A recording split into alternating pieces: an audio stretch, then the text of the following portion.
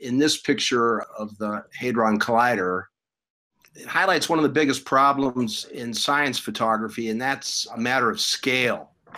Always trying to illustrate just how big or how small something is. And you do get a hint by the kind of turquoise man lifter in the lower center of the image.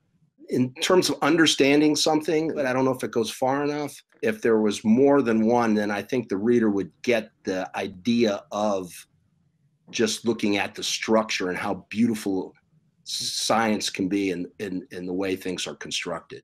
At first, not totally knowing what I was looking at, but I was thinking through the difficulty of sort of getting our bearings in the image.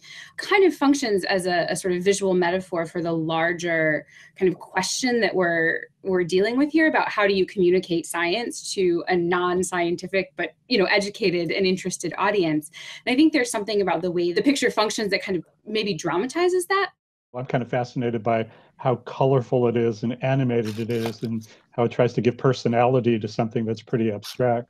The picture, because of its intricacy and the way that they design the colors, it's sort of like the glorification of this search for outer space versus like in some popular culture movies, sort of the darker vision of technology, like in 2001 Space Odyssey. This is like, wow, look at all these cool wires. Look at all this like bright colors. It's so shiny. Technology must be working perfectly. Mm-hmm.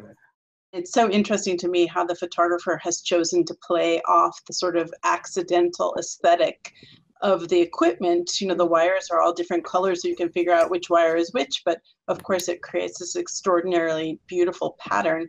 I don't know that much about the Large Hadron Collider. It studies inner space. I study outer space. Like this image, it's actually a little intimidating, when you first look at it, and inspiring and awesome, and maybe even a little frightening. But like any great image, it should pique your interest and hopefully make you want to dig a little deeper and learn what the heck it is.